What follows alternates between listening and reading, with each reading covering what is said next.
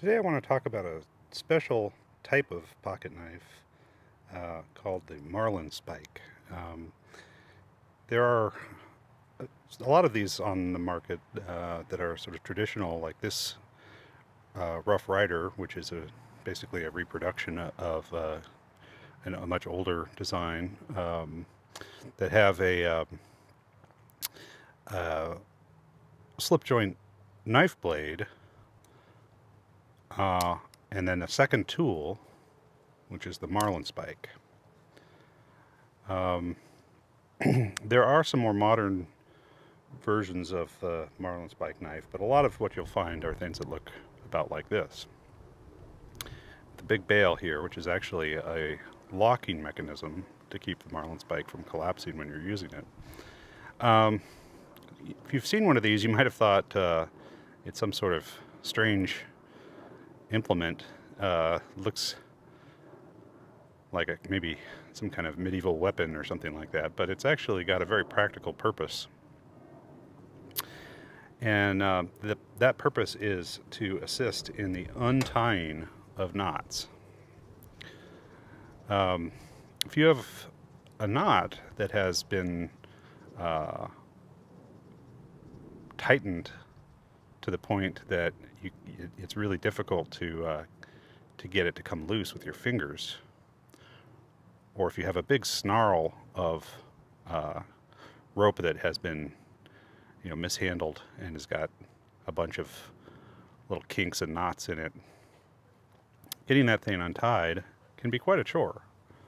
Some people end up using the blade of a knife to cut a knot if they need to get something free of a rope that has a stubborn knot in it. That'll work, but it means that you've destroyed your rope and can't reuse it. So it's preferable in most cases to actually get that knot untied. And some people will recommend improvising something that's similar to a Marlin Spike, like using the corkscrew on a Swiss Army knife. That might allow you to kind of grab at a knot and start to pull it apart, right?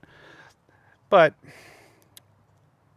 the problem with corkscrew is it's corkscrew shaped, right? It's kind of an awkward shape. It's this spiraling thing. It's also pretty acute at the point. It's pretty sharp at the point. And what you often might end up doing is instead of getting sort of a hold of an entire section of rope, you might end up stabbing into the rope, and then when you're pulling it apart, you're actually fraying the rope. You're actually pulling the strands apart with that corkscrew. Ideally, we want to actually insert something like a Marlin Spike into the knot, not into the rope. And this will allow us then to loosen up a stubborn knot.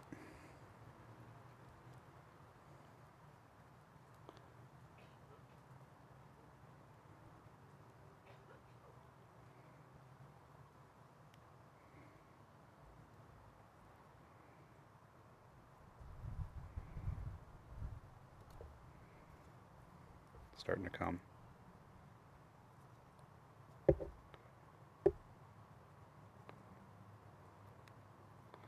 Boy, that one, I did pull that pretty tight.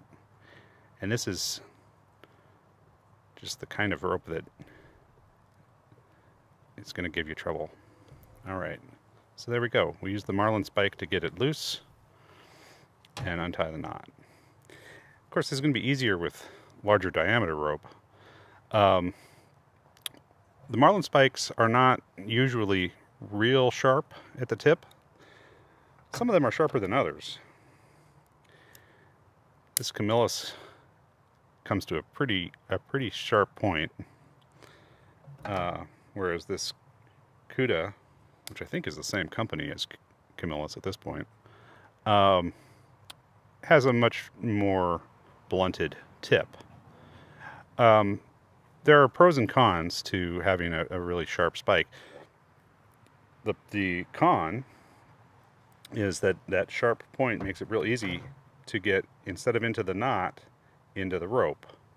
And you can start, instead of untying your knot, you can start destroying your rope by pulling apart the strands and fraying it. If it's not acute enough, it can be hard to get it into the knot to pull on in the first place. You'll notice that there's a big taper. Well, that allows you, as you push the Marlin Spike in, you're actually loosening the knot, right? You're creating a bigger space to pull that rope out.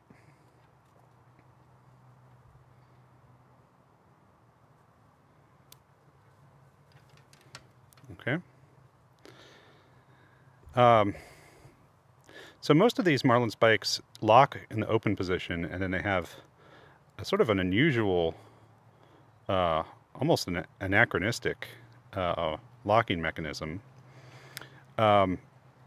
They usually have a bail of some sort, and when you depress it, it releases the lock, and you can close the blade.